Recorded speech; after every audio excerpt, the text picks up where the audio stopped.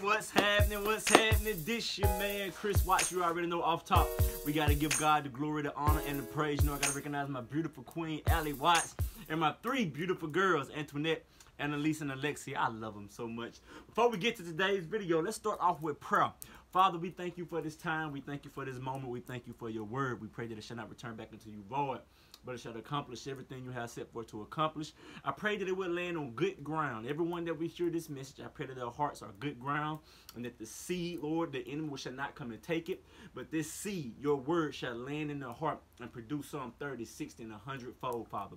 So we give you all the glory and the honor. Pray that there is no distractions and that your people, Lord, will get something out of this message that we are about to share.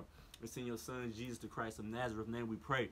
Amen, amen. If this is your first time stopping by the Nine Never channel, baby, I simply want to say welcome, welcome, welcome. It is now or never. Hopefully you will go back and watch all of our other videos, and you will be encouraged by all of our other teachings. And hopefully you will hit that subscribe button, baby. Follow your boy on the Nine Never journey. I believe life is all about Nine Never moments. And those moments will dictate our next level, that we walk in destiny, in relationships, in business, in career, in everything, as we trust God and step out by faith. To all of our consistent viewers and supporters, I just want to say thank you so much. We couldn't make it without you. You all have been a blessing. I appreciate your comments, your feedback, and yeah, we just appreciate it, man, and we thank you all. So let's get to today's video. Today I want to talk about relationships. Today I want to talk about relationships, mainly pertaining to marriage. And my main core audience I want to address today is the husbands. Woo! The husbands, whether you are a husband right now, or you're going to be a future husband, or whether you know you might have a brother or an uncle or a dad that want to hear, whoever it may be, we want to talk to the men today. So ladies, wives, if you're married and you think this will be a blessing to your marriage with you and your husbands, share the video with them, because I want to come back and do one about wives as well. So we want to get to talking about today marriage and the family, and we want to talk about the role of the husband, some key points I think husbands need to know about, some things, the roles that we as husbands needs to walk in. You know, I don't consider myself a marriage expert, but I am happily married, and this year will be my 11th year of being married to my lovely wife. So I believe I got a little knowledge about, you know, marriage and being a husband and being a father as well. And I just want to share some of my experiences, share some of my knowledge that I have gained. And it's all biblically based, what we're going to be talking about, how scriptures for everything. And I just want to share it in a practical, real, raw, but relatable and relevant way. So one thing I think with being married and being as a husband and as a man, you know, one thing that we as men need, or that we expect to have, is that reverence and that respect, which the Bible tells the wives to do. And I believe that a lot of men, you know, that a lot of us, we want to be the boss. We want to be the man. We want to be the man. But what I've come to find out is that, you know, a lot of men think that as long as that they're making the money and taking and providing bills, pay food on the table, that's it. They good. They don't gotta do nothing else. As long as I'm bringing home that bacon and that bread, hey, I'm making the money, taking care of us. We ain't starving. Bills are paid. I'm good. No, it's much more to being a husband and a man than that. And I come to find out that a lot of men, they want the authority, but they do not want the assignment. What? Let me get my Fiji water bottle. I'm talking good already. I'm coming for you today, fellas, because everything that I'm going to talk about, I place those same expectations on me. I am by no means perfect. I still make mistakes. And one of the things I do with my wife every so often, I'll go to her and I ask her, how am I being as a husband? But the next follow-up statement after that is, when I ask her, how am I being as a husband, I tell her, don't tell me anything that is good or positive. I tell her to give me all constructive criticism. Don't tell me how good of a father I am. Don't tell me how good of a husband I am. I do this great, do this great. Tell me everything that I need to work on so that I can become better. It's all about becoming better. It's all about growing as well. And I do that because I want to get better, I want to improve, and I want to be the MVH around here, the most valuable husband. Holla at you, boy. But I believe that a lot of men want the authority when it comes to the family relationship, but they don't want the assignment. And the assignment is much more about walking in authority. You have to understand that when you become a husband, you have now elected to become the protector, the provider, and the cultivator of your wife and their family. The protector, the provider, and the cultivator. You also have elected and chosen to become the king, the priest, and the prophet of your home. You have to understand the things that we're about to say. You are now the protector, the provider, the cultivator, and you are also now the king, priest, and prophet. And your wife and your kids, not only do they expect you to fulfill those roles to the best of your ability while being led by God, they need you. They need you. They need you and want you to fulfill the roles. Because I believe that when a man is truly walking in his rightful position according to the word of God, the household will flourish. The household will be in peace. Now there will be moments of drama, arguments here and there, you know what I mean? But the majority of it, he'll know how to handle those situations that has high tension, because he's basing how he's going to be as a husband and father according to the word. So let's get to this thing. You have to understand this, that a lot of men and a lot of husbands expect their wives to submit, which is cool, because that's what the word say. Wives, submit yourselves to your husband. But I see through a lot of times in a lot of marriages, that be one of the main things that the man talks about concerning his wife. She don't submit to me. She don't respect. She ain't no submission. She's strong-willed. She's strong-willed. She's stubborn. But you know what I come to find out? I come to find out that the majority of women, most of them, because you still have some that's a little on edge, but most women don't have a problem submitting to their husband. What most women having a problem with is the fact that their husbands are not giving them anything to submit to. Come on, Prophet Watts. Who am I talking to already? Most women don't have a problem submitting. But what they have a problem with is that their husbands don't have anything on the table for them to submit to. You have to understand, a woman wants to submit to a man that has vision.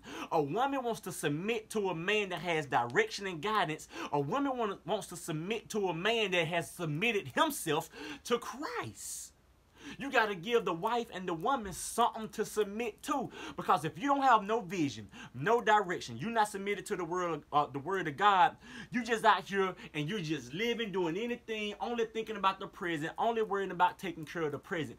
The woman wants to know, look, what is the plan for our family? Where are you taking us?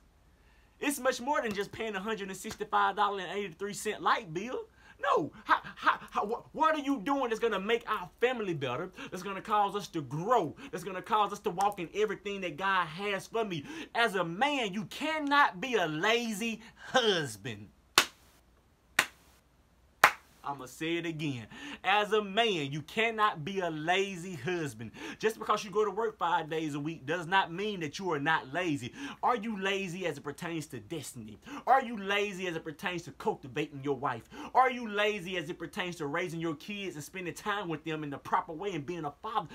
A lot of men want the authority, but they don't want the assignment. And we want to talk about that assignment.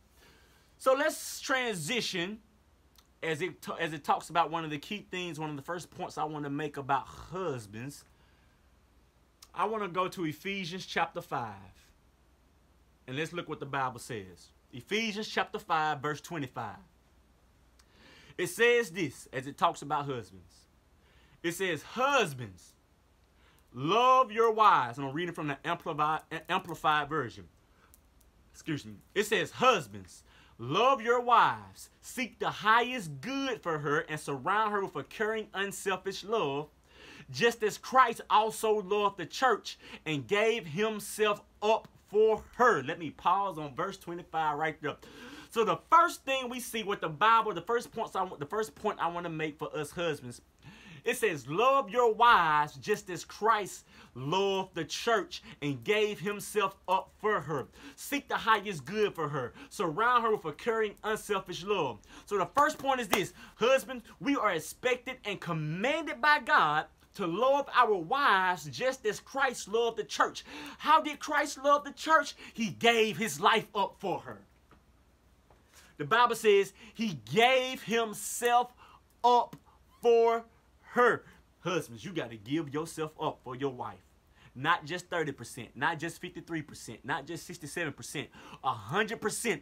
You got to give yourself up for your wife. Christ, he sacrificed his life so that the church may live. Husbands, you have to walk in a continuous state of sacrifice so that your family can live life at the level that God has for y'all to live in.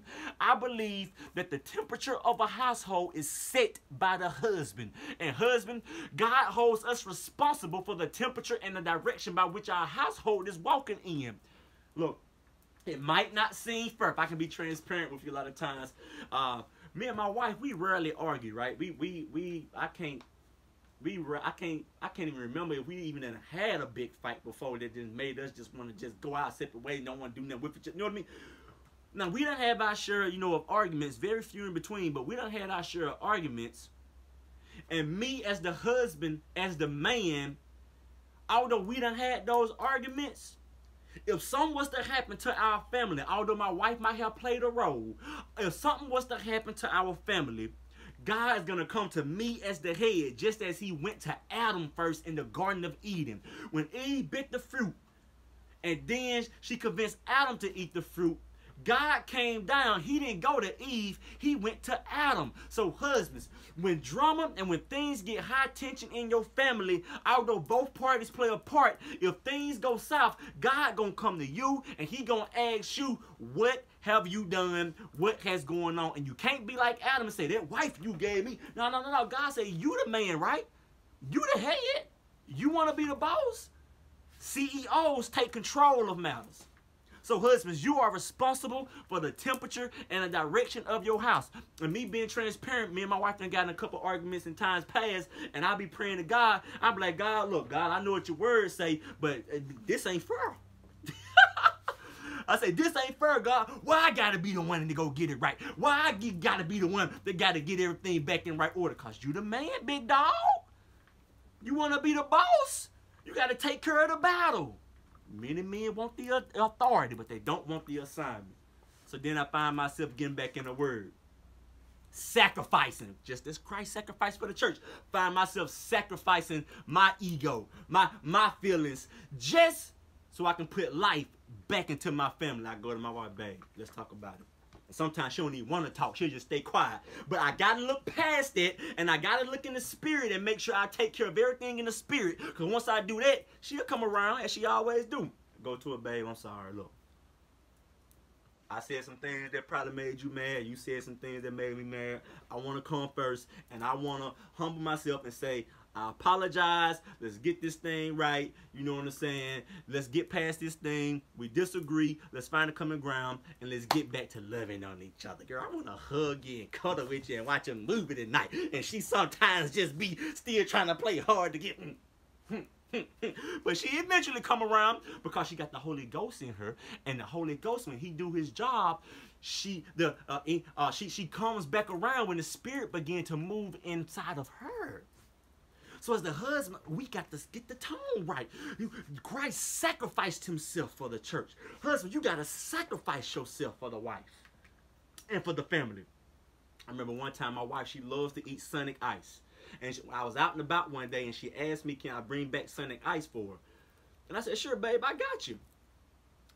So I'm out and about, end up coming home, getting ready to get out, and seeing that I forgot the ice.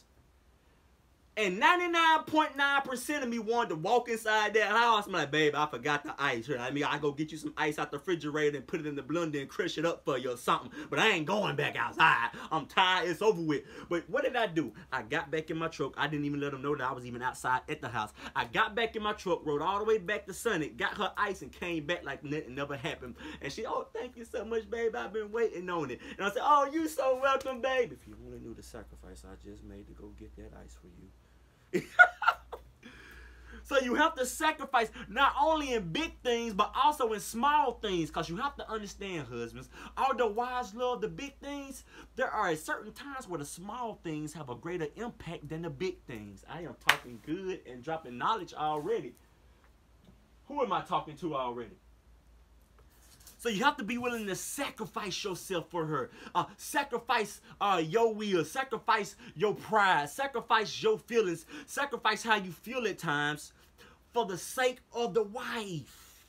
To keep her in a good mood. To keep her right. To keep her in right standing. To keep the marriage in right standing. Every man wants the authority, but we don't want the assignment. That's part of the assignment. Philippians 2:7 says that Christ, that he didn't consider himself to, look what it says in Philippians 2:7. This is what it says about Christ. It says that in Philippians 2:7, it talks about how Christ emptied himself of his deity. It says that Christ was in equality with God, but he emptied all of his deity, all of his attributes that made him God the Son, all of his attributes that made him the Word. The Bible says he emptied himself of who he was as God and became like a servant. So husbands, the one reason that most men walk around full of their ego and full of their pride, because they haven't embraced the process of emptying themselves.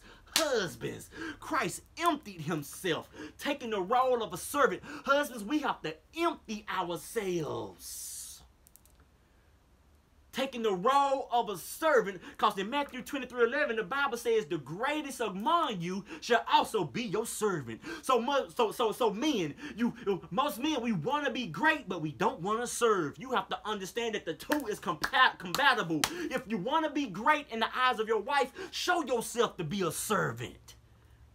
Although you are the head, show yourself to be a servant. That's what Jesus did. Well, I ain't Jesus. I don't know. Yeah, but the same spirit that was in Jesus is now within you. So we have no excuse. It's easier said than done, but it is possible. You just gotta have to want the will and the strength to be able to do that thing. So the Bible says that Christ gave himself up for the church. Husbands, we gotta love our wives like Christ loved the church. Sacrifice, emptying ourselves. What did the atonement work of Christ do for the church? It restored, reconciled, and redeemed us back to God. Husbands, you have to be willing to pinpoint everything in your wife's life that needs restored, redeemed, and reconciled. Who? See, y'all thought it was all about just going to the 9 to 5 and making sure there's some bread and bologna in the house. No, this thing is a full-blown job. This thing is a full-blown assignment. And it ain't cut out for the weak at heart. You got to be strong, and you got to be willing to be able to embrace the process of being a man. Just as Christ restored, reconciled, and redeemed the bride, the wife, back to God, husbands, anything in your wife's life that needs to be restored, reconciled, and redeemed, you now responsible for doing that thing. She might have had a broken relationship with her father growing up. Husband, you come into her life right now, she still might have a little sensitivity in that area. It's now time for you to restore that area by showing her how to truly be the man in her life. She might have some dreams that done got broken up, that she done separated from. It's now time for you to come and restore and reconcile her back to the dream she once had before she even met you. You have to understand, the testimony of your wife should be this: I am now better with you than I am without you. Now, if her testimony is, I was better without you than I am with you, husbands, you got some work to do. You got some work cut out on your hands, boy. Who am I talking to right now? My wife, one thing that she often tells me, we just be talking about life, and you know, if this would happen, this would happen. She often says, babe, you know, if something was to happen to you, I'll go crazy. I don't know what I'll do. That just make me feel so good. That make me want to go give her $1 million check right now if I did have it. That make me run through 10 brick walls and 20 concrete walls. Who am I talking to right now? She be like, baby, I don't know what I'll do without you. You this taking care of the girls, taking care of me. I mean, I don't know what I'll do without you. I'll go crazy. I wouldn't make it. That is the testimony that I'm on the right track on being the great husband that she need me to be. So husbands, anything in your wife's life that needs to be restored, redeemed, and reconciled, you should be working to accomplish that goal and mission in her life. Ephesians 5, verse 26. Now, why did it say Christ loved the church and gave himself up for her? so that he may sanctify the church, her, the bride, having cleansed her by the washing of water with the word of God, so that in turn he might present the church to himself in glorious splendor, without spot or wrinkle or any such thing, but that she would be wholly set apart and blameless. Look what it says. Woo! And this is my last point I'm going to make, because I'm already at 20 minutes and I got so much more to share. It says that Christ gave himself up for the church. Why? So that he may sanctify the church, cleansing her and presenting her to himself in a glorious splendor. The word sanctify means to set apart. Christ gave himself up for the church. He loved the church so much in a way so that he can set the church apart. Husbands, we need to love our wives so much in a great way that we sanctify her, that she needs to be set apart. What am I saying? We need to love our wives in such a way that she is set apart from any other person in the world. She is set apart from any other thing in the world. Who am I talking to right now? Prophet Watts, well, man, I hear you, but how do I set my wife apart? You have to understand, how do you sanctify your wife? How do you set her apart? Nothing or no one comes before her except for God Almighty. I don't care if the angel Gabriel come down. I don't care if the archangel Michael come down. Nothing or no one comes before your wife. Not your kid, not your brother, not your sister, not your pet dog Rocky in the back. Not even the dog. Nothing or no one comes before your wife. And let me throw this out there too. Not even your mama. Yeah, I'm getting ghetto and country on you. Not mother, but mama. M-O-M-M-A. Not even your mama should come before your wife. That's how you set your wife apart. That's how you sanctify your wife. She's set apart because only one person come above her, and that's God Almighty. You have to understand your wife wants to have the assurance and the security to know that you have sanctified her, that you have set her apart. In her mind, she needs to know, and she can have the testimony to say, I know without a shadow of a doubt that don't nobody come before me in that man's life but God. That's how you set her apart. She is your priority. I don't care where I'm at. If my wife calls, I'm answering the phone. And if I can't get the answer, I'm texting while whoever it is I'm talking to talking. I tell them, hey, a quick minute. Let me check on my wife real quick. Nothing or nobody comes before my wife, not even my daughters. We be at the house oftentimes, and I go to my wife and start hugging on and just living on her, and my girls will try to run in between and try to hug me. I'm like, no, I push them out the way. No, you get back and you watch me love on your mom. You'll get your loving later on. Nothing or no one should come before your wife. Not your mama, not her mama, not your friends, not no sports, not no hobbies, nothing should come before your wife. Every man wants the authority, but very few want to take on that assignment.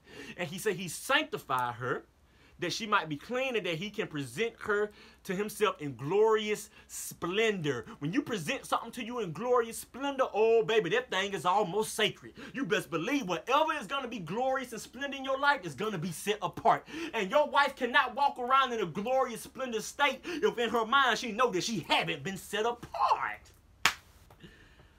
Who am I talking to? Your wife should be walking out in Walmart with the utmost swag and confidence because she knows she's set apart. Because she knows that in the life of one person, ain't nobody greater than her.